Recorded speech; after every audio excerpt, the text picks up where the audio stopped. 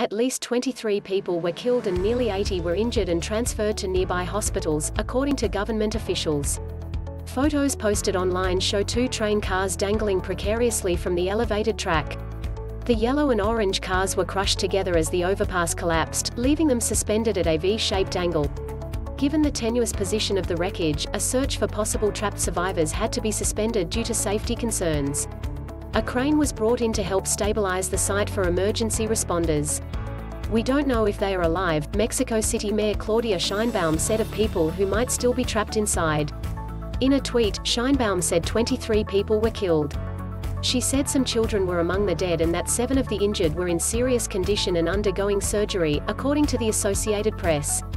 The Secretariat for Comprehensive Risk Management and Civil Protection of Mexico City tweeted a list of 79 people hospitalized. 4 bodies trapped inside a rail car suspended from the overpass could not be immediately recovered. It wasn't clear whether they were among the 23 listed as dead, AP reports.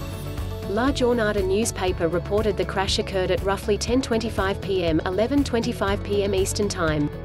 Sheinbaum continued to update the public throughout the night and early morning following the crash.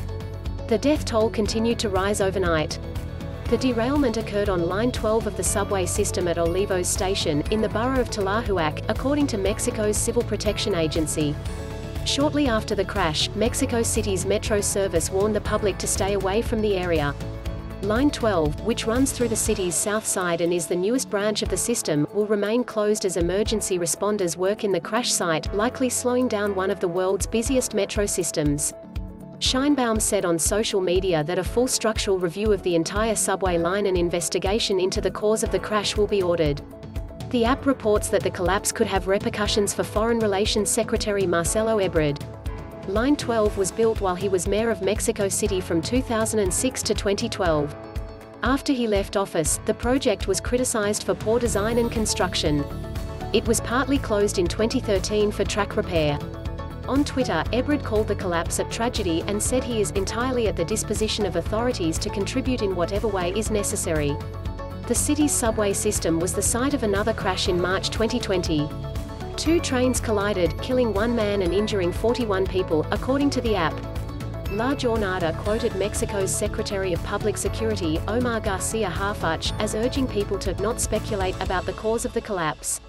"Let's wait for the expert opinions," Harfuch said. Copyright 2021 Nepalese rupees.